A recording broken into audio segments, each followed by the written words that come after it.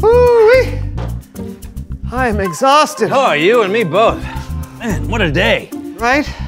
I need to recharge. I wonder if there's a protein bar around here somewhere. Oh. Ah, bingo!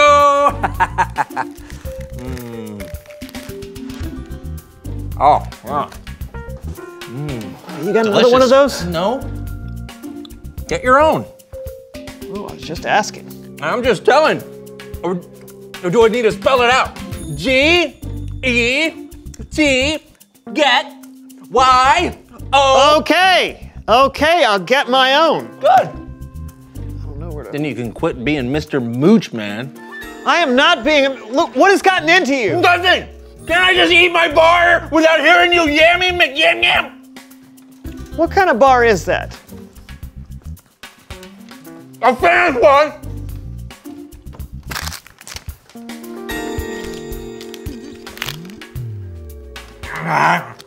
Oh, it's a mean bar.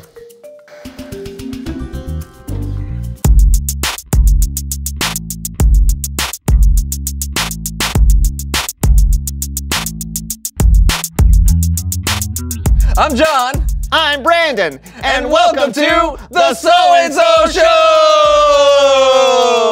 Show! You're probably wondering why we're inside this tent. Well, if there's one thing that John and I like to practice, it's... Gargling the alphabet. Yeah, but we also try to practice kindness. We're actually practicing right now by playing a game we call Intense Intense. Who's this third person? You see, John and I have been inside this tent for over 12 hours. Yeah, and so far it hasn't been bad at all. That's right. Well, except for... Pass me another can of beans, please. Sure. Yeah. Yep. I think I'll have another can, too. All right. This was a good idea. Yeah. Great. Right, except for that. But our goal is to stay in the tent together for 24 whole hours. While continuing to show kindness the entire time, which sounds easy, but you know, sometimes when you're in a confined space with another human being for a long time... Yeah, you start to notice every little flaw, like every little knuckle crack, or every smell, every little clearing of the throat. That's apparently a habit, but you never noticed before when you were on the outside. But now it just pounds in your ear every time you hear it, and you want to scream out, "Why don't you just drink some water or something? It can drive you crazy." Well, it's a good thing that's not happening to us. Oh, yeah? Good thing. Kindness.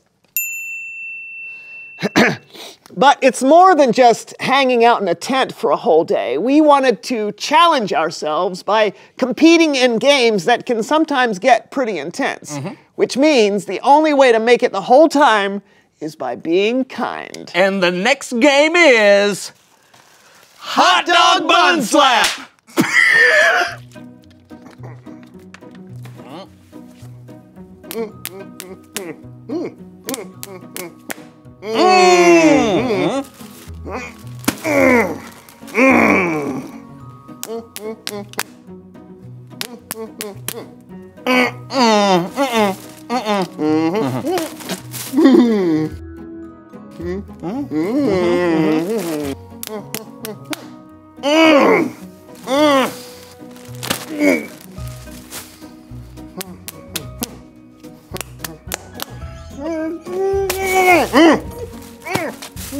Oh, that was hard. Oh, I'm sorry, I didn't mean to hit you so hard. You know what? That's all right. That's all right. It's part of the game. Oh, Okay. Kindness. Next up, capture the flag. All right. I'm gonna get your flag. oh you're not. Oh, I'm gonna get it. No way. Yeah.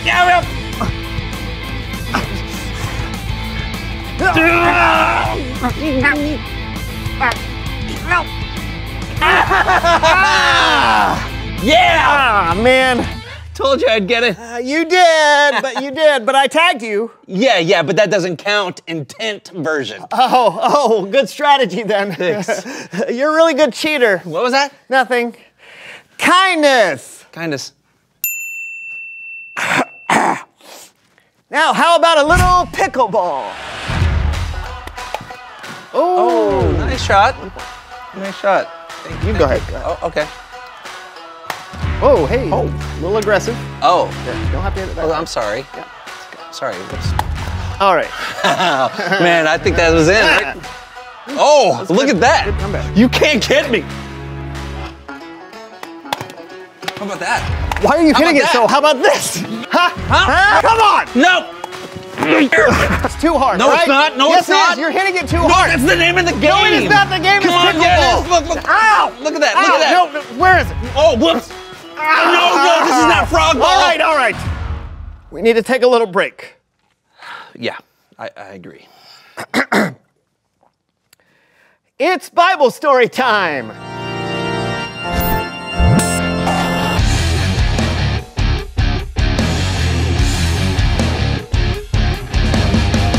That was an intense pickleball game. No worries, it happens. Did you know that last year there were over 19,000 pickleball injuries? What? Oh yeah, people get crazy. I actually think you guys were handling the competitiveness pretty well. You do? Yep, until the end there. But I love that you guys are practicing being kind. That's actually what today's Bible story is all about. Then take it away. Yeah, take it away. Okay, quick setup / recap.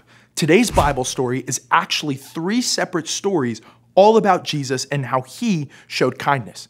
You could say these are some of Jesus's greatest hits. Whoa there. Hold your horses.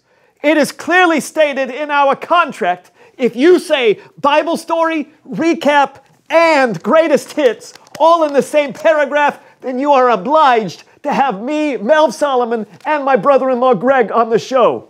It's down there in the addendums, right next to having chicken salad in the dressing room. I like tuna salad. Enough chit-chat, Greg. Tickle those ivories. Glad you came. Glad you're here. I know it's getting late, but never fear. We'll give a blow-by-blow of the Bible story on the Melv Solomon Story Recap. Thank you. Hey, you just do your thing, and Greg and I will add some sporadic but much-needed musical support. I get pain in my sciatic. Have you tried Zumba? I hear it works wonders. We'll talk later. Let's get to this thing. Go! Right. Okay, so Jesus was very kind, as you know. The 4 Gospels are filled with stories of Jesus' kindness. The first one we're going to tell today happened when Jesus encountered a man who had a skin disease. Oh, skin problems. You know all about that, don't you, Greg? Just when I ate chocolate. Play the song I'm thinking of. You wake up happy, you soon turn sad. You stare in the mirror and smile a bit, then you see a zit. Now you're not happy, you're really sad. But there's an answer and it's so simple. Just pop that pimple and make sure you clean off the mirror. What happened next in the story? Actually, this skin problem was a little more serious than that. 2,000 years ago, if you had a skin disease, you were an outcast. People didn't want to have anything to do with you because they were afraid they might catch it. But Jesus wasn't afraid. When the man got down on his knees in front of Jesus and said, "Lord, if you're willing to make me clean, you can do it," Jesus reached out his hand and touched the man. "I am willing to do it," he said. "Be clean." And right away, the man was healed of his skin disease. Whoa! Jesus healed him just like that? Isn't that incredible, Greg? Greg! Pimple popper! Simmer down, Greg. You're having a daymare. Oh. So, when everyone else was trying to move away from the man with the skin disease, Jesus was moving toward him? That's right. Jesus was kind, and he showed the man that he was valuable. Jesus did that a lot. He chose to spend time with people that no one else would, people like children. You see, believe it or not, back then, if you were a kid, you didn't get a lot of respect. You were often overlooked. But with Jesus, it was different. There was this one time when some people brought little children to see Jesus because they wanted Jesus to pray for them. But the disciples tried to shoo the children away. We know what that's like, don't we, Greg? You remember when we got shooed off the stage in Hoboken? Every day. But a song came out of it. Hit it, Greg.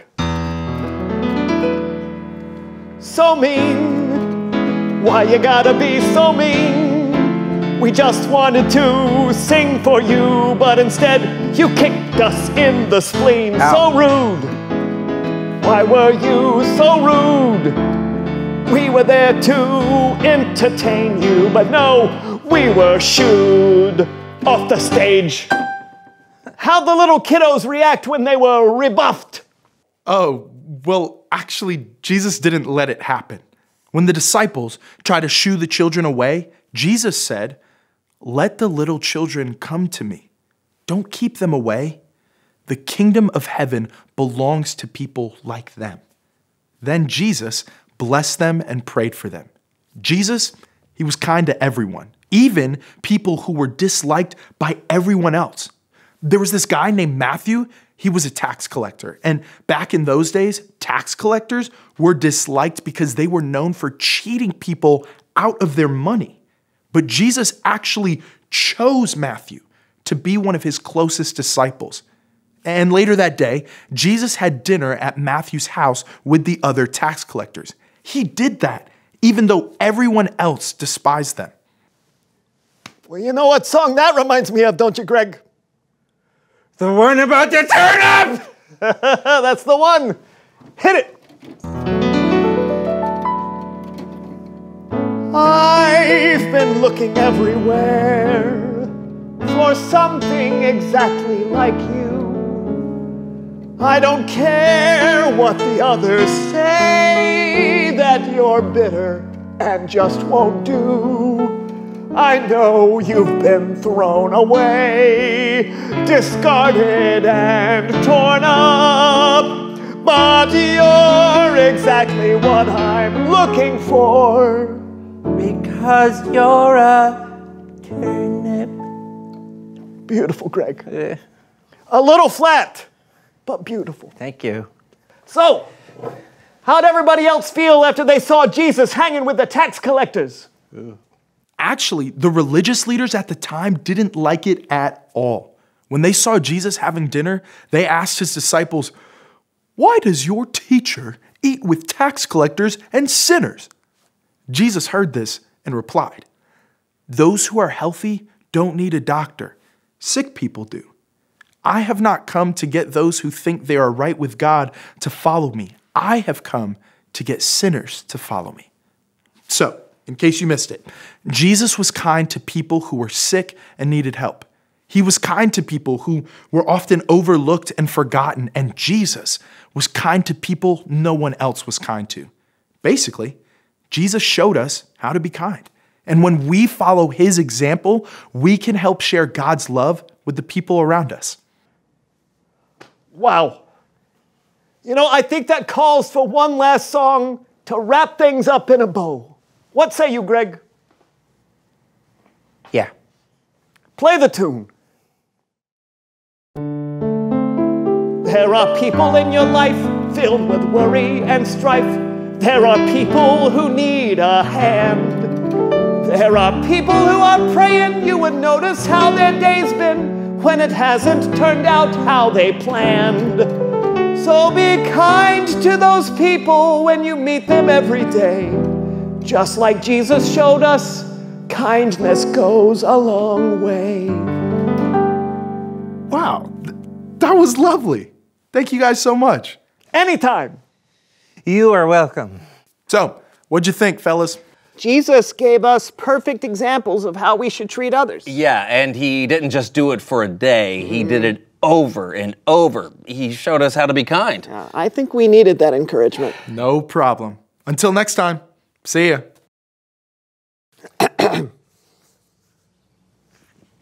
Would you like some water?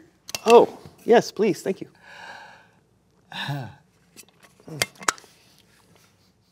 Reveal the question!